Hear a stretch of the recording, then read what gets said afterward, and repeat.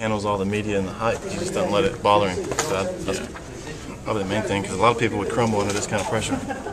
Does he do stuff, again, beyond football, that just wows you, in the field or dining table or video games? Nah, he's just a fun guy to be around. People like to have him in the locker room just because the type of person he is, not necessarily the type of player he is.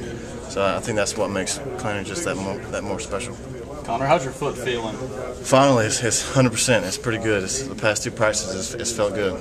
I got a buddy on the team named Sidney Rose, and he says you're one of the toughest guys he's ever seen. So I'm in no way questioning your toughness. But how confident are you to feel that you can put together 12 healthy games this season?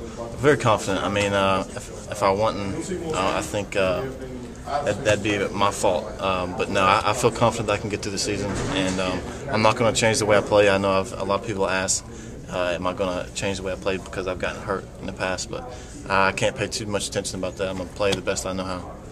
Spurrier talked to you in kind of the offseason or anything about this wide receiver, or just, and I saw you lined up out there and it wasn't really a wildcat formation, so what's the deal with that? Yeah, we're just going to find ways to put me and Dylan both on the field at times, and I think he knows, and the coaching staff knows that I'm athletic enough and smart enough to play receiver or running back, wherever that may be.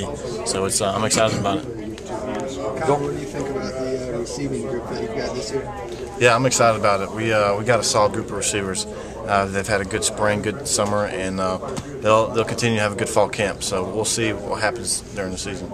You and Dylan, did y'all throw with some of them this offseason, and what was that like? Oh, absolutely. We threw every day during the summer, just getting the timing down, getting receivers out, getting the DBs out, throwing 7-on-7. So, yeah, we worked through the summer. How do you guys feel as a team about the national ranking and the expectations that come with that, and the possibilities starting out at number 7, what that could lead to? Yeah, we don't pay too much attention about the preseason hype, but of course we have high expectations around here. I think that's what you want in a team, just because it means that you have a chance to have some success, and we just embrace the fact, and our job is to go execute everything. Connor, Coach Spurrier seems as enthused as he's ever been around this team. Have you seen that this offseason, and what do you attribute that to? He was a guy who wasn't sure he was going to coach in through his 60s. Yeah, well, I think, I can tell. I think the team could tell, but I think he's got every right to be excited about it, because we got a good group of guys that I feel like we can make some noise this season. A lot of people talk about losing Ace Sanders. What do you see in the wide receivers? What have you seen from them this summer as far as workouts? Well, year after year, we've had guys leave and guys step up. We had Alshon leave, Ace stepped up. Ace is leaving, now we're going to have some other guys step up. I have 100% faith in our receivers, in Bruce and Demir, Shaq even.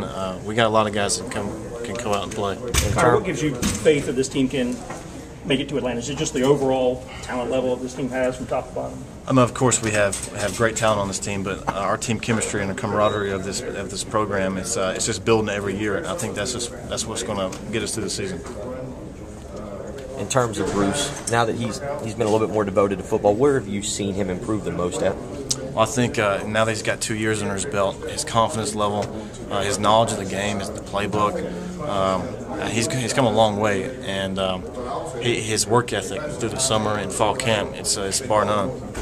Can you see one guy emerging as the go-to running back, or will this thing be a running back by committee most of the year?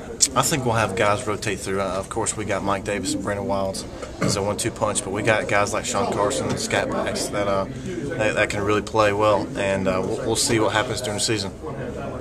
Connor, you are the starting quarterback for this team. I'm sure you've had people tell you, and you've heard noise everywhere else talking about how maybe Dylan should be the starter because he's the better drop back thrower, stuff like that. People are going to try to make a quarterback controversy, but is there really a controversy concerning this position right now? I don't know. You'd have to ask Coach Spurrier that.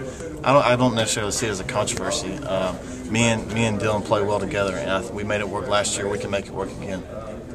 Kind of talk about the relationship that the two of you have. I was talking to Dylan. He said that you came in right from the beginning, just very focused, and he's more like the loosey-goosey type, maybe not as serious at first because, he played so many sports in high school. So just talk about that relationship and maybe how the two of you just balance each other out some way. Yeah, I think that's the main thing.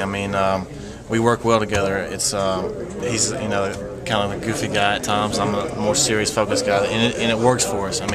we complement each other very well, I think, and Coach Berry does a good job of using us both.